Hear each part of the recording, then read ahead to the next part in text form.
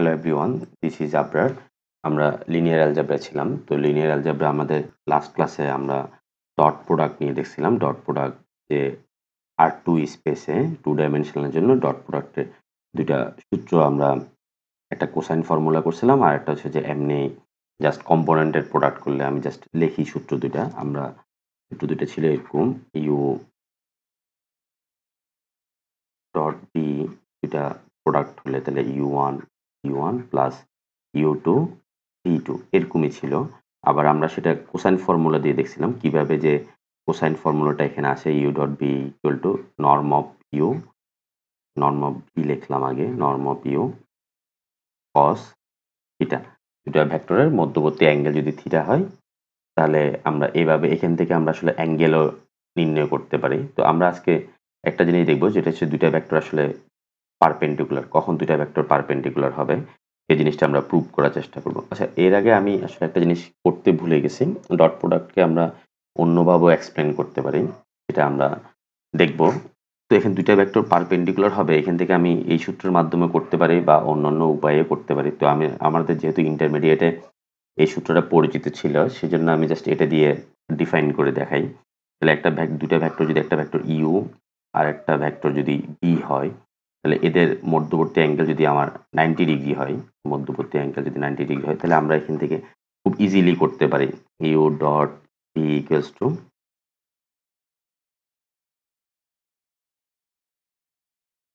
cos 90 degree. তো cos 90 ডিগ্রির value হচ্ছে 0।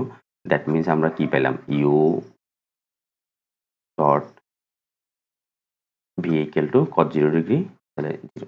তাহলে এই দুইটাই হচ্ছে যখন U dot B equal to 0 হবে, তখনই আসলে হচ্ছে যে ইউ মানে পরস্পর perpendicular, you perpendicular of V or V perpendicular of you, যখন U dot V equal to 0 হবে। এখন আমরা ব্যাপারটা এক্সপ্লেন করতে পারি, সেটা হচ্ছে যে ডিস্টেন্স দিয়ে। তো ডিস্টেন্সের সূত্রটা মনে আমি বলছিলাম, তারপর আমি আরেকবার বলি। যদি এ একটা ভেক্টর হয়, a1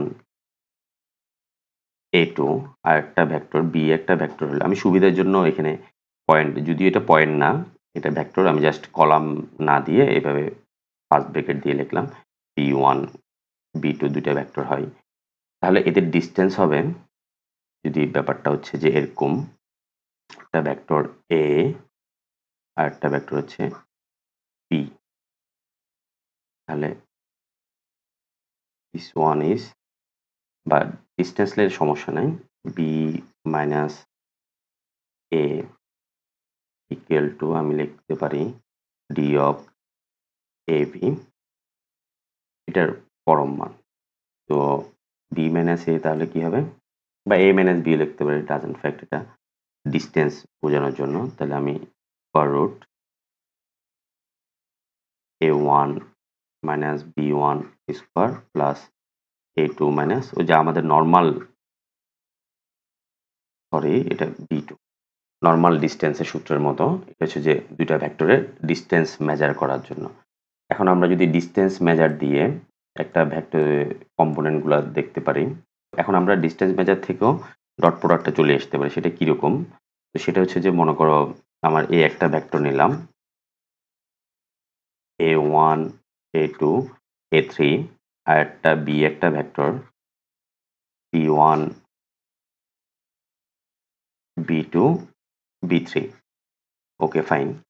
এখন দুইটা ভেক্টর যদি আমি ড্র করি, যদি মনে করো দুইটা ভেক্টর পরস্পর লম্ব হয়, সেখান থেকেও আমি আসতে পারি ভেক্টর এ ভেক্টর বি, আর একটা ভেক্টর দিলাম পরস্পর 90 ডিগ্রি ভেক্টর এ।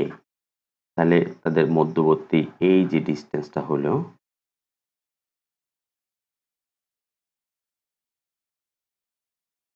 এটা হচ্ছে আমার এ মাইনাস বি।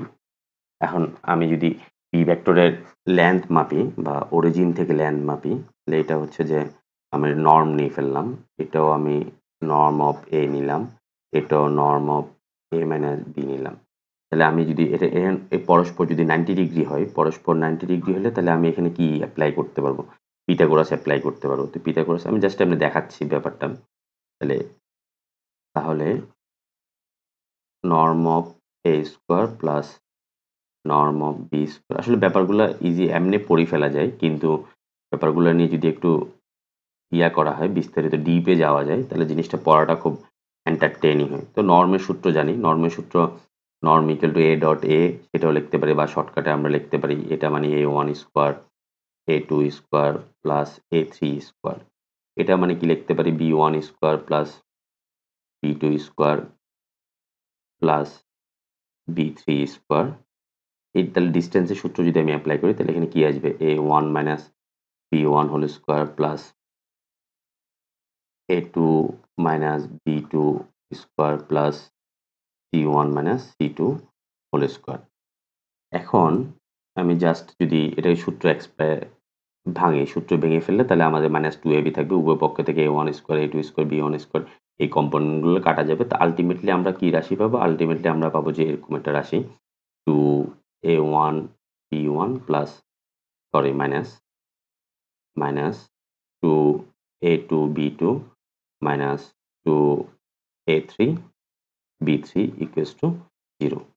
এর পরের লাইনটা আমরা পাবো a1 b1 plus a2 b2 plus a3 b3 equal to 0। এটাই মানে তো আমার a ডট b। এখান থেকেও আমরা দেখতে পারি a dot b equals to 0। এটাই গেল আমাদের ডট প্রোডাক্টের। তো আমরা এটাকে জেনারেলাইজ করি Rn এর জন্য নিয়ে যেতে পারি। যদি UV দুইটা ভেক্টর হয়, UV দুইটা ভেক্টর বিলংস টু Rn, তাহলে ইউর কম্পোনেন্টগুলা n সংখ্যক কম্পোনেন্ট থাকবে u1 u2 dot dot dot un। তারপর v এর n সংখ্যক কম্পোনেন্ট থাকবে v1 v2 dot dot dot vn। তাহলে u dot b equal to u dot b সমান হবে u1 v1 plus dot dot dot dot un vn। এখন এটাকে আমরা একটু সামেশন দিয়ে যদি এক্সপ্রেস করি, u ডট b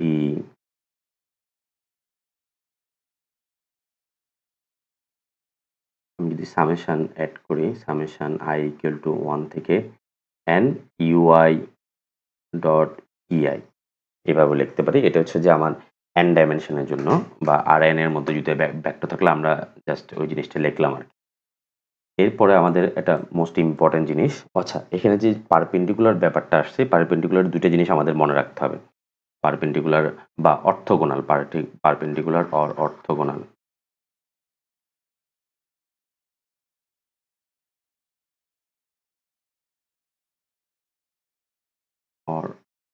অর্থোগোনাল আসলে এক্স্যাক্টলি হচ্ছে যেটি গ্রিক ওয়ার্ড, এটার মিনিংসই হচ্ছে পারপেন্ডিকুলার। অর্থোগোনাল মিনস হচ্ছে যে রাইট অ্যাঙ্গেল, দ্যাট মিনস সমকোণ আর কি।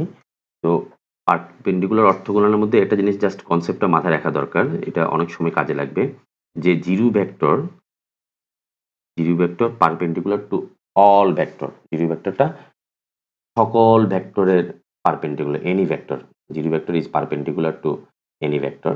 আর zero is the only one vector, zero is the only one vector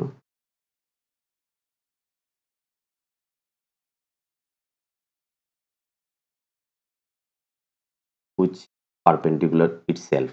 এটাই একমাত্র ভেক্টর যে নিজের উপরে পারপেন্ডিকুলার ইটসেলফ। এটাই একমাত্র ভেক্টর যে নিজের উপরে পারপেন্ডিকুলার। এই কনসেপ্টটা আমাদের অনেক সময় কাজে লাগবে। মানে এই ডট প্রোডাক্টের আরেকটা অ্যাপ্লিকেশন দেখব, মেইন যে অ্যাপ্লিকেশনটা ডট প্রোডাক্টের আরেকটা মেইন অ্যাপ্লিকেশন হচ্ছে যে প্রজেকশন।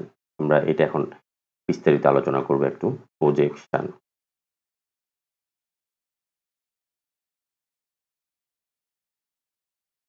প্রজেকশনে আমরা দুইটা জিনিস বাইর করব, একটা হচ্ছে যে যে কম্পোনেন্ট, আর একটা হচ্ছে যে প্রজেকশনটা। তাহলে একটা ভেক্টর যদি আমাদের এ হয়, বা একটা ভেক্টর যদি আমাদের পি নিলাম, আরেকটা ভেক্টর হচ্ছে যে আমরা নিলাম যে হচ্ছে যে এ, তাহলে এই ভেক্টরের যে প্রজেকশনটা পড়বে, প্রজেকশনটা বা লম্ব বরাবর, এটাই হচ্ছে প্রজেকশন। এখানে অবশ্যই রাইট অ্যাঙ্গেল। এই এতটুকু জায়গাটাকে আমরা প্রজেকশন বলবো, যে ছায়া, ব্যাপারটা হচ্ছে লম্ব ছায়া বা বাংলা হচ্ছে যে লম্ব অভিক্ষেপ, অর্থোগোনাল প্রজেকশন। এটাই হচ্ছে যে বি ভেক্টরের মানে along B vector, projection of A along B,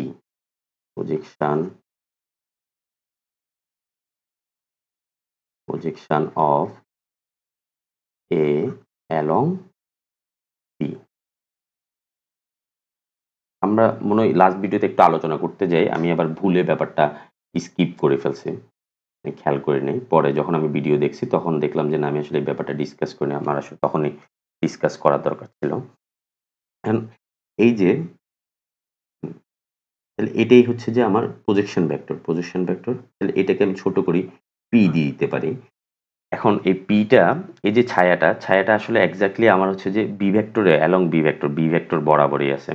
তো বি ভেক্টর বরাবর থাকলে এখন A B B R B এর মধ্যে যদি আমি সম্পর্ক স্থাপন করতে যাই, তাহলে দুইটা যেহেতু একই স্কেলিং ভেক্টর, বি অবশ্যই পি এর কি হবে স্কেলিং ভেক্টর, অথবা পি বি এর স্কেলিং ভেক্টর। তাহলে আমি এভাবে লিখতে পারি যে পি ভেক্টর ইকুয়ালস টু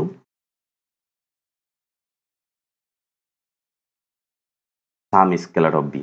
তাহলে এখন এই সি এর মানের উপরে ব্যাপারটা ডিপেন্ড করবে। ব্যাপারটা সি যদি আমি একটা ছবি দেখাই, ছবি দেখলে ব্যাপারটা আরেকটু ক্লিয়ার হবে। আমি বিভিন্ন অবস্থায় এ কে বিভিন্ন অবস্থা নিয়ে প্রজেকশন নিলাম, সি এর মানটা আসলে কিরকম হইলে আমার প্রজেকশনটা কিরকম হবে। এই জায়গাটা যদি আমি দেখি, ছবিটার এই জায়গাটা যদি দেখি, সি এর মান একের চেয়ে কম, জিরোর থেকে বেশি। তাহলে এই ব্যাপারটা হচ্ছে সি এর মান হচ্ছে নেগেটিভ যখন হবে, মানে আমার ভেক্টরটা রোটেট করতে করতে এই সাইডে চলে আসলো, মানে ব্যাপারটা হচ্ছে যে এরকম ছিল, ভেক্টরটা এখানে থাকলো তাহলে একরকম, এখানে থাকলে প্রজেকশন আরেক রকম, আবার ভেক্টরটা যদি এখানে থাকে প্রজেকশন আরেক রকম, ভেক্টর যদি এখানে চলে আসে তখন আমার সি এর মানটা নেগেটিভ হয়ে যাচ্ছে। এই জায়গাটা সি এর মানটা নেগেটিভ, সি যখন নেগেটিভ হবে, আবার সি গ্রেটার দেন যদি 1 হয়, তাহলে এ মানে আরেকটু বড় হলে, বি হচ্ছে যে আমার এতটুকু পরিমাণ, তাহলে আমার প্রজেকশন কিন্তু আরো বি এর থেকেও বেশি হইল। আবার সি ইকুয়াল টু যখন 0 হবে তখন হচ্ছে হলো প্রজেকশন আসলে অর্থোগোনাল হয়ে গেল। প্রজেকশন শূন্য মিন্স হচ্ছে যে আমরা যদি এখন এই যে সি এর মানটা নির্ণয় করতে যাই, তাহলে আমরা চিত্রটার দিকে তাকাই। চিত্রটা এখন আমাদের জাস্ট এই পি এর প্রজেকশনের মানটা আমরা নির্ণয় করব। নির্ণয় করার জন্য আমাদের সি এর মানটা লাগবে। তো সেটা আমরা কিভাবে করি, আমাদের আগের চিত্রটা ছিল যে কি, যে এটা ভেক্টর ছিল বি আর একটা ভেক্টর ছিল এ, তাহলে এ এর প্রজেকশন অ্যালং বি ভেক্টর, তাহলে এই জায়গাটা ছিল, এতটুকু জায়গাটা ছিল আমার পি, এটা ছিল আমার পি বি ভেক্টর। তাহলে এই জায়গাটা কি হবে, আমার এই জায়গাটা হবে এ minus P, length of A minus P. তাহলে এ মাইনাস পি, এটা এটা যদি অবশ্যই পারপেন্ডিকুলার হবে, তাহলে আমি এখান থেকে কি লিখতে পারি, এ মাইনাস পি, আর যদি আমি বি এর ডট প্রোডাক্ট নিই তাহলে ডট প্রোডাক্ট মাস্ট বি 0 হবে। এখান থেকে আমি যদি মাল্টিপ্লাই করে ফেলি, তাহলে A dot B minus P dot B, A dot B, P সমান কি ছিল আমাদের বি সি বি ছিল, P dot B equal to 0, তাহলে which implies that C equal to A dot B B dot B. এটাই হচ্ছে যে value of C. তাহলে আমাদের প্রজেকশনের মানটা কি ছিল, প্রজেকশনের মানটা ছিল, উপরে গেলে দেখব P some scalar of B, P some scalar of B. তাহলে আমরা যদি এখন সি এর ভ্যালুটা বসাই দিই, তাহলে এ ডট বি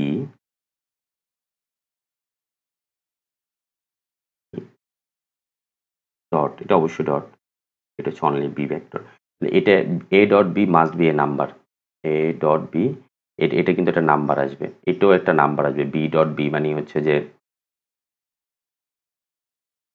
আমরা ওই যে লেন্থ স্কোয়ার নিলে এটাই তো, তাহলে এটাও একটা মাস্ট নাম্বার। তাহলে এই পিটা হচ্ছে যে পি ভেক্টরটা আসলে সাম স্কেলার ভেক্টর অফ পি, এটাই হচ্ছে যে তাহলে প্রজেকশন, এই প্রজেকশন অফ এ, এটাকে আমরা এইভাবে লিখতে পারি, projection of A along B.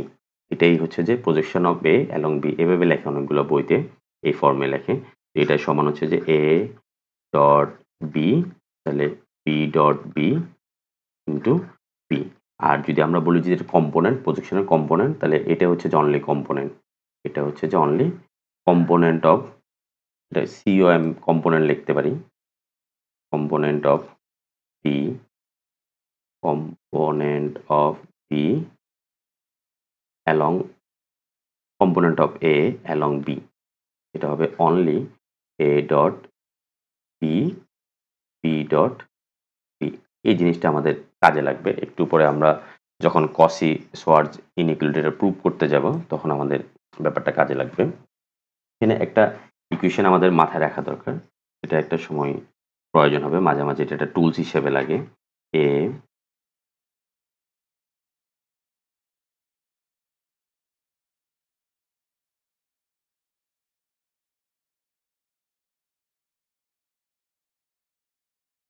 এই ব্যাপারটা সবাই প্রুভ করার, হাতে কলমে প্রুভ করার চেষ্টা করবো, প্রুভ করলে থিওরিটা আমাদের লাগবে। এখন আমরা যদি কসি সোয়ার্জ ইনইকুয়ালিটিতে যাই, তো কসি সোয়ার্জ ইনইকুয়ালিটিটা হচ্ছে কিরকম? কসি সোয়ার্জ ইনইকুয়ালিটিটা হচ্ছে যে যে দুইটা ভেক্টর, এ একটা ভেক্টর, বি একটা ভেক্টর, তাদের ডট প্রোডাক্টের মডুলাস লেস ইকুয়াল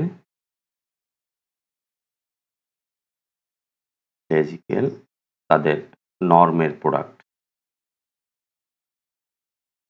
তো এটা আসলে ইকুয়াল কখন হয়? ইকুয়াল হচ্ছে যে যখন আসলে এ আর বি লিনিয়ারলি ডিপেন্ডেন্ট হবে তখনই ইকুয়াল হয়। সেটা আমি একটা ভিডিওতে, পরের নেক্সট ভিডিওতে দেখাবো। আমি জাস্ট এটা প্রুভ করার জন্য চেষ্টা করব এখন কখন ইকুয়াল হয়। আর এমনি সবসময় হচ্ছে লেস দেন হয়, লেস দেন ইকুয়াল হবে অনলি ফর এ বি যদি লিনিয়ারলি ডিপেন্ডেন্ট হয়, এ আর বি যদি লিনিয়ারলি, তোমরা টেস্ট করতে পারো, লিনিয়ারলি ডিপেন্ডেন্ট হইলে তখনই হচ্ছে যে ইকুয়াল হবে, আর না হলে সবসময় লেস দেন হবে। তো এটাকে বলা হয় কসি সোয়ার্জ ইনইকুয়ালিটি, কসি সোহার্জ এসি, আমি জানি না বানান ঠিক আছে কিনা, আর যে সোয়ার্জ ইনইকুয়ালিটি খুব ইম্পর্টেন্ট, অনেক কাজে লাগে কসি সোয়ার্জ ইনইকুয়ালিটি। এখন এটা আমরা প্রুভ করার জন্য আমরা যদি এটা দুইটা ভেক্টর নিই, একটা ভেক্টর হচ্ছে যে ভেক্টর বি, ভেক্টর এ, মানে এটার লম্ব, লম্ব যদি হয় this one বি, এর লম্ব নিলাম 90 ডিগ্রি, আর এতটুকু হচ্ছে যে আমার বি ভেক্টর। ওকে, এখন এই জায়গাটা কি হবে? তাহলে এই জায়গাটা হচ্ছে যে আমরা একটু আগে দেখছি, এটা হবে যে এ মাইনাস বি। তাহলে এটা যদি লম্ব হয় তাহলে এটা অবশ্যই কি কি ফলো করবে? পিথাগোরাস থিওরি মেনে চলবে। তাহলে আমরা এখান থেকে কি লিখতে পারি? আমরা এই জায়গাটা থেকে লিখতে পারি norm of A square, norm of A minus B square plus norm of B square. Okay, just এখন আমরা একটু আগে আমাদের একটা মান পাইছিলাম, এটা একমাত্র এখন এ মাইনাস পি এর মান, এ মাইনাস পি এর ভ্যালু গ্রেটার ইকুয়াল 0 হবে। আমার যদি এটা যদি এখানে হয়, সাপোজ এ হইলো, এটা এখানে হইলো, তাহলে আমার পি এর মান মানে এ মাইনাস পি ছোট হয়ে যাবে, সর্বোচ্চ এটার উপরে পড়বে, আর না হলে এটার থেকে বড় হইতে হবে। তাহলে এ মাইনাস পি এর মান অলওয়েজ গ্রেটার দেন 0। তো যার জন্য এই লটা ইউজ করে আমি এখানে কি লিখতে পারি? এখানে আমি লিখতে পারি এ স্কোয়ার গ্রেটার ইকুয়াল, হয় ইকুয়াল হবে আর না হয় বড় হবে। তো পি এর একটু আগে প্রজেকশন, পি মানে কি? পি মানে projection of A along B. তো এটা পি এর সূত্রটা যদি আমরা প্রজেকশনের সূত্রটা যদি লিখি,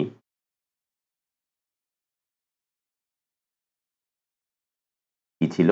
তাহলে A dot B, B dot B, এর সাথে আবার একটা ইয়ে ছিল, এটা স্কোয়ার, স্কোয়ার দিলাম, এরপরে আবার বি স্কোয়ার ফ্যাক্টর। তাহলে যদি পরের লাইনে আমি ক্যালকুলেশন করি, ক্যালকুলেশনে কি পাবো? Greater equal A dot B square, এটা তাহলে একটা কাটাকাটি square, B dot B means আমরা জানি dot product norm square. Square এখানে তাহলে পাওয়ার 4 হয়ে যাবে, 4 একটা কাটাকাটি গেল, তার মানে হচ্ছে যে শুধু থাকলো যে আমার বি ডট শুধু বি স্কোয়ার থাকলো। জাস্ট পক্ষান্তর করি বা এই পাশে নিয়ে আসি, উভয় পক্ষকে নর্ম বি স্কোয়ার দ্বারা যদি মাল্টিপ্লাই করি, এটা ইজিয়েস্ট প্রুফ আছে হচ্ছে, এর চেয়ে আরো অনেকগুলো প্রুফ আছে, আবার বইয়ে যে প্রুফটা আছে সেটাও একটু ক্রিটিক্যাল, আমি চাইলে পরে সেটা নিয়ে ডিসকাস করব। এখন উভয় পক্ষে যদি আমরা বর্গমূল করি,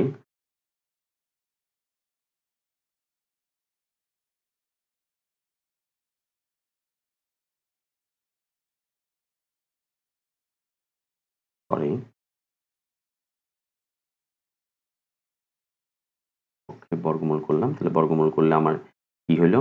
এ ডট বি। এখন বর্গমূল করলে এটা পজিটিভ কেন হলো? বর্গমূল করলে কারণ হচ্ছে যে ব্যাপারটা হচ্ছে যে এই মোড অফ বা স্কোয়ার রুট, এই ব্যাপারটা হচ্ছে যে square root x square equal to x হবে অনলি এক্স গ্রেটার ইকুয়াল 0 হলে। নাহলে এটাই তো আমরা জানি সূত্রটা। তাহলে স্কোয়ার রুট কাটা যেতে হলে তাহলে ব্যাপারটা হচ্ছে যে x always greater than positive হইতে হবে। তো এ ডট বি এটা বর্গমূল করা যাবে যদি এ ডট বি এর মানটা পজিটিভ হয়। এই জন্য এখানে পরম মান চিহ্নটা ইউজ করছে। জাস্ট এটাকে যদি এখন আমরা ইন্টারচেঞ্জ করে দিই তাহলে কিন্তু আমাদের হয়ে যাচ্ছে। সুতরাং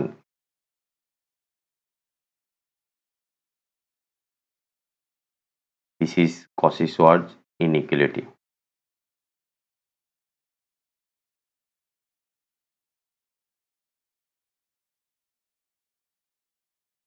আশা করি সবাই বুঝতে পারবা এবং কোনো সমস্যা থাকলে এটা অবশ্যই আমাকে বলবা। তাহলে আমি ওই ব্যাপারটা নিয়ে আমি আবার ডিসকাস করতে পারবো। সবাই ভালো থাকবা। সবাইকে ধন্যবাদ।